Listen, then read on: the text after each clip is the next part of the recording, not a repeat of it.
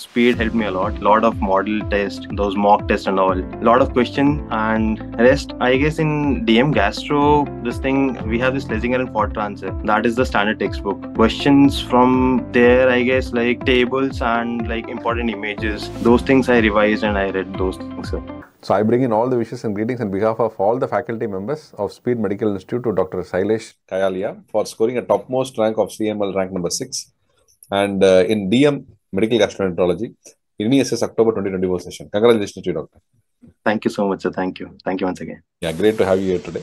Can we know your background details from where you started till date, what I have done? Sir, I did my undergrad from WIMS Bangalore, did my MD from PGI Rohtak, and now like I completed my MD last year, sir, around July 23, and this was my second INISS which I gave.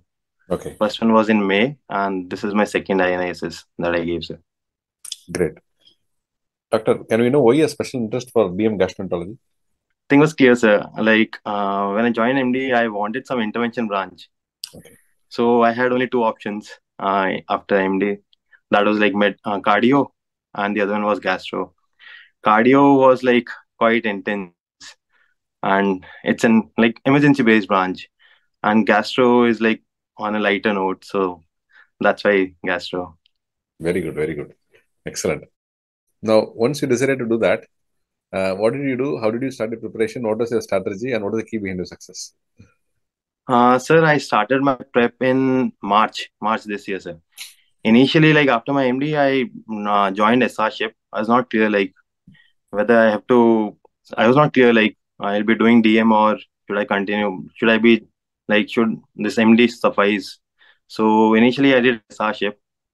Then later on, around December, I realized that no, I should be doing DM. So that was the time, like around Feb or March, I started preparations, serious preparations for DM Gastro. I gave May INISS. In that, I did not qualify. So after that, I was clear like I need to change my strategies. So this time around, I did like a lot of questions, and that's where speed helped me a lot. Like I did a lot of model test, those mock tests and all. So I guess a lot of questions and rest. I guess in DM Gastro, this thing we have this Lessinger and Fortra answer. That is the standard textbook.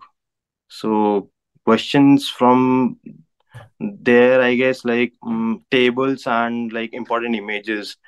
Those things I revised and I read those things. So. Great. Now, how many questions did you attend, Doctor? Sir, I attempted around 77 questions, out of which I got around 62 questions correct, I guess. Very good. So, what will be your advice to the future aspirants of DM Gastro? So, joining an institute is very important, sir, I feel.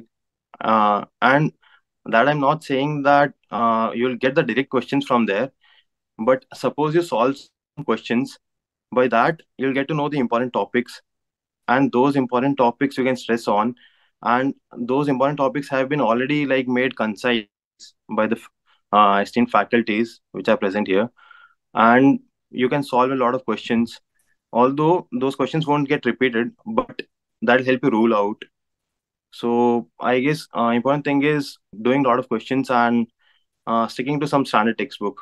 Time to thank whom all you want to thank that they helped you to build your career till date. Sir, I would like to thank my wife.